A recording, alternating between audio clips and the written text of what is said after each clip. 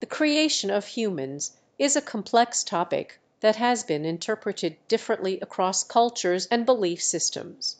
In a scientific context, the current understanding is that humans evolved over millions of years through a process called natural selection.